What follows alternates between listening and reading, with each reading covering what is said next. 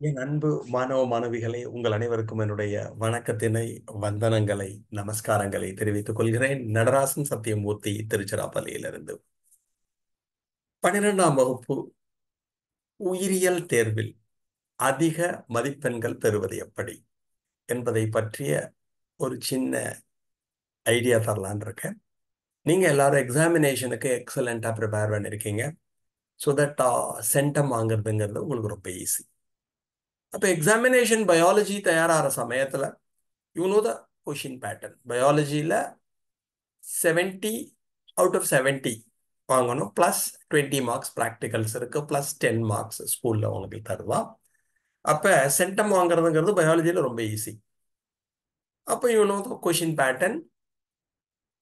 Actually 3 ஹவர்ஸில் exam முடிக்கணும். உனக்கு 3 ஹவர்ஸ் 15 மினிட்ஸ் டைம் தருவா. 15 மினிட்ஸ் ரீடிங் டைம்னு உனக்கு தெரியும்.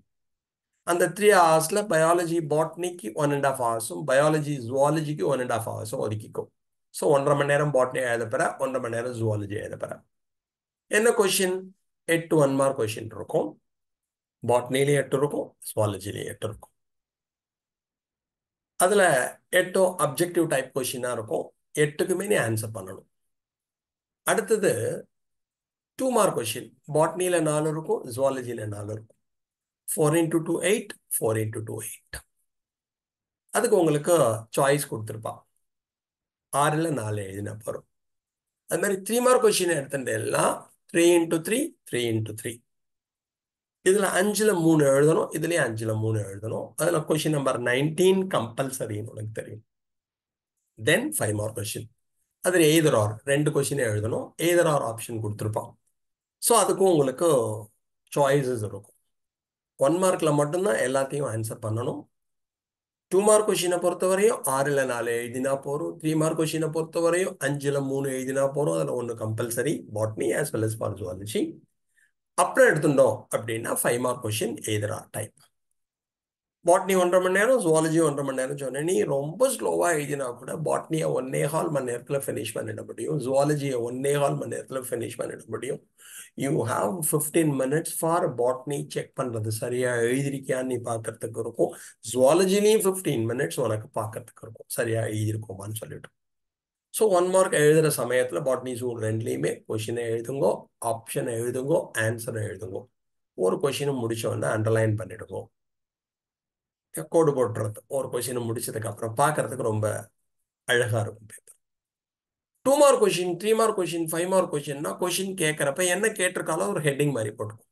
ஃபார் எக்ஸாம்பிள் பாட்னியில் ஒரு 3 மார்க் கொஷின் வருது, ஆர் 2 மார்க் கொஷின் வருது. ஒரு 2 மார்க் கொஷின் வச்சு right the law of independent அசார்ட்மெண்ட்னு ஒரு கொஷின் வருது. ஓகே, சார்பின்றி ஒதுங்குதல் விதியினை எழுதுனா ஃபர்ஸ்ட் அந்த விதி சார்பின்றி ஒதுங்குதல், லா ஆஃப் இண்டிபெண்டன்ட் அசார்ட்மெண்ட், அதுக்கு நேரம் எழுதிட்டு தென் யூ ரைட். அது மாதிரி எழுதுறப்ப ப்ரெசன்டேஷன் அழகா இருக்கும். ஜுவாலஜியில் டிஃபரன்ஷியேட் ஸ்பெர்மெட்டோஜெனசிஸ் அண்ட் ஊஜெனசிஸ்னு கேட்குறான்னா மேலே டிஃபரன்ஷியேட் ஸ்பெர்மெட்டோஜெனசிஸ் அண்ட் ஊஜெனசிஸ் அப்படின்னு எழுதிக்கும். பாட்னியில் அதே மாதிரி கேட்குறான், சிக்னிஃபிகன்ஸ், ரைட் த சிக்னிஃபிகன்ஸ் அப்படின்னு ஒரு கொஸ்டின் கேட்குறான்னு வச்சுக்கோ. Right the importance of plant breeding like that. The importance of plant breeding அப்படின்னு எழுதிட்டு அதுக்கு கீழே ஆன்சரை எழுதுங்க. அப்போ அழகாக இருக்கும், நீட்டாக இருக்கும். So these things you should follow. அப்போ என்னதான் மெதுவாக எழுதினாலும் 2.5 ஹவர்ஸில் எக்ஸாமினேஷனை எழுதிட முடியும். எழுதி முடிச்சதுக்கு அப்புறமா ரிவைஸ் பண்ணி, ரிவைஸ் இன் த சென்ஸ் திருப்பி பார்க்கறதுக்கு you have time.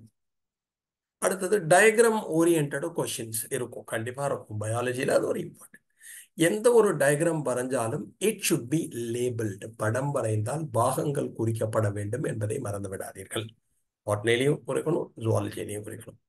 5 mark question இருக்கும்னு வச்சுக்கோங்களேன். இந்த 5 மார்க் கொஷின்லையும் உனக்கு டயக்ராம் ஓரியன்ட் கொஷினாக இருக்குன்னு வச்சுக்கோங்களேன். சில கொஷின் வேகா இருக்கும், பட் டயக்ராம் அதுக்கு இருக்கும். டயக்ராம்னு ஒரு கொஷினுக்கு இருந்தால் நீ கண்டிப்பாக என்ன பண்ணி ஆகணும், டயக்ராம் வரைஞ்சானுங்கிறத மறந்துடாது. ஓகே, அது மாதிரி எடுத்துட்டு எல்லாம் ஈஸியாக நம்மளால மார்க் வாங்க முடியும். ப்ரீவியஸ் இயர் கொஷின் பேப்பர் இன்னும் உனக்கு 30 days டைம் இருக்கு. தினைக்கும் ஒரு 2 ஹவர்ஸோ 1 ஹவரோ பயாலஜிக்கு ஒதுக்கியிருப்பேன். இந்த பயாலஜி ஒதுக்கிற சமயத்தில் என்ன பண்ணணும், ப்ரீவியஸ் இயர் கொஷின்ஸ்லாம் நான் என்னப்பா இருக்கும், இது மாதிரிலாம் கொஷின் கேட்டிருக்கான். நான் முன்னாடிலாம் ப்ளூ பிரிண்ட் உண்டு, இப்போ ப்ளூ பிரிண்ட் கிடையாது. எந்த பாடத்தில் வேணாலும் கேட்கலாம் கொஷின். அப்போ எந்த பாடத்துக்கு ரொம்ப இம்பார்ட்டன்ஸ் கொடுத்துருக்கா, எந்த கான்செப்ட்ஸ் நிறையா கேட்டிருக்கா, எந்த கான்செப்ட் ரிலேட்டட் கொஷின்ஸ் வந்திருக்கு, அதெல்லாம் பார்க்கணும். சென்டம் வாங்கணும்னா நீங்கள் புக்கை லைன் பை லைன் தரவு பண்ணியிருக்கணும். ஓகே, பாஸ் பண்ணுறது நம்மளுக்கு ரொம்ப ஈஸி. புக் பேக்கை நீ கம்ப்ளீட்டாக தரவு பண்ணனாலே நீ பாஸ் பண்ணிட்டு போயிடுவா. பட் சென்டம் ஆகணும்னா line by line படிச்சுக்கணும். You should be கான்செப்சுவலி strong. ஏன்னா இப்போ என்ன பண்ணுறா, சில கொஷின்லாம் வித்தியாசமான கொஷின்ஸ்லாம் நம்மளுக்கு கேட்குறான். அப்ளிகேஷன் பேஸ்டு கொஷின்ஸ் நிறையா வருது.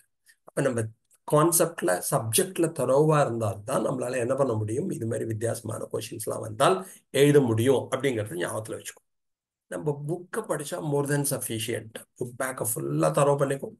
ஒவ்வொரு பாடத்துலையும் சில கான்செப்ட்ஸ்லாம் மாஸ்டர்ஸ் உங்கள் ஸ்கூல் டீச்சர்ஸ் இம்பார்ட்டன்ட் சொல்லியிருப்பா. நம்ம ஸ்கூல் டீச்சர் எதை இம்பார்ட்டன்ட் சொல்லியிருக்காலோ அந்த கான்செப்ட்ஸ்லாம் நல்லா படிச்சுக்கும். அதை தவிர வேற எதுவும் வரதுக்கான பாசிபிலிட்டி இல்லை. அப்போ புக் பேக்கை தரவு பண்ணுறோம். ஒவ்வொரு பாடத்துலையும் நம்ம ஸ்கூல் டீச்சர்ஸ் எதை இம்பார்ட்டன்ட் சொல்லியிருக்காலோ, எந்த கான்செப்ட் இம்பார்ட்டன்ட் சொல்லியிருக்காலோ, எந்த கொஷின் இம்பார்ட்டன்ட் சொல்லியிருக்காலோ அது எல்லாத்தையும் நீங்கள் தரவு பண்ணணும். So our book is more than sufficient அப்படிங்கிறத ஞாபகத்தில் வச்சு சூப்பராக பண்ணும். டிஃபரன்ஷியேட், வேறுபடுத்துக. சிக்னிஃபிகன்ஸ், இம்பார்ட்டன்ஸ், முக்கியத்துவம் குறித்து எழுதுக. அட்வான்டேஜஸ் குறித்து எழுதுக. இது மாதிரிலாம் கொஷின்ஸ் வருது பாருங்களேன், அதெல்லாம் பாயிண்ட் வைஸ் கொஷினாக இருக்கும். அப்போ 5 பாயிண்ட் எழுதினாலே நம்மளுக்கு என்ன பண்ண முடியும், 5 மார்க் கிடைக்கும். அது மாதிரி கொஷின்ஸ்லாம் செலக்ட் பண்ணணும். டிஃபரன்ஷியேட், டிஃபைன், வரையறு, அது மாதிரிலாம் கொஷின் தான் வந்து இந்த டெஃபினேஷன் அதுதான் எழுதினா உனக்கு ஃபுல் மார்க் கிடைச்சிடும். கொஷினுக்கான ஆன்சருக்கு மார்க்கே தவிர நீ நிறையா எழுதினேலாம் இம்பார்ட்டன்ட் கிடையாது. இந்த கொஷினுக்கு இந்த ஆன்சர் கரெக்ட் அப்படின்னா அதை நீ ஸ்கூலில் சொல்லி கொடுத்துருப்பா. அதை எழுதினாலே உனக்கு ஃபுல் மார்க் கிடைச்சிடும். அப்போ இதுதான் பேட்டர்ன். இது மாதிரி பண்ணுற சமயத்தில் ஆனுவல் எக்ஸாமினேஷனில் எல்லா குழந்தைகளும் நிறையா மார்க் வாங்க முடியும். கஷ்டப்படுற குழந்தைகள், எஃபோர்ட் நிறையா போட்டிருக்க குழந்தைகள் என்ன பண்ண முடியும், சென்டம் ஆக முடியும். இப்போ ஃபர்ஸ்ட் என்ன பண்ணுறேன், கொஷின் பேட்டர்னை நல்லா தெரிஞ்சுக்கோ. கொஷின் பேட்டர்ன் நல்லா தெரிஞ்சதுக்கு அப்புறமா ப்ரீவியஸ் இயர் கொஷின்ஸ்லாம் ரிவைஸ் பண்ணி பாருங்க இருக்கிற நாளில். 3வது முக்கியம், டயக்ராம்லாம் வீட்டில் வரைஞ்சி பாருங்க. 5 mark கொஷின்லாம் எழுதுறப்பையும் 3 mark கொஷின்லாம் எழுதுறப்பையும் point by point எழுத பழகிக்கும். பாயிண்ட் பை பாயிண்ட் எழுதினா ப்ரெசன்டேஷன் ரொம்ப நல்லா இருக்கும். ஓகேயா, டயக்ராம் வரைஞ்சால் கண்டிப்பாக லேபிள் பண்ணி ஆகணும். Differentiate, significance, importance, advantages, uses, இது மாதிரி கொஷின்ஸ்லாம் வந்தால் அதெல்லாம் கண்டிப்பாக எடுத்துக்கோங்க. ஸோ எல்லாரும் நல்ல மதிப்பெண்கள் சென்டம் உயிரியலில் பெறுவதற்கு என்னுடைய வாழ்த்துக்களை தெரிவித்துக் கொள்கிறேன். Thank you very much. Thank you, thank you, thank you.